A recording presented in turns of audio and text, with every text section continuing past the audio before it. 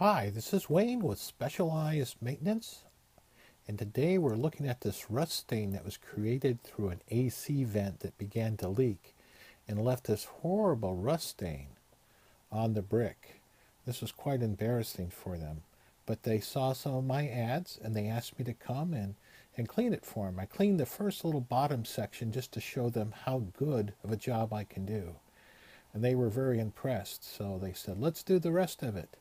And of course I was able to do that for them. You can see this picture here deals with the chemical I use. It foams up a bit, but once it's rinsed off, it looks quite great. Well, here we are completed with this job. Compared to what we started with, this is quite amazing, I think. We're able to get 90% of the staining out.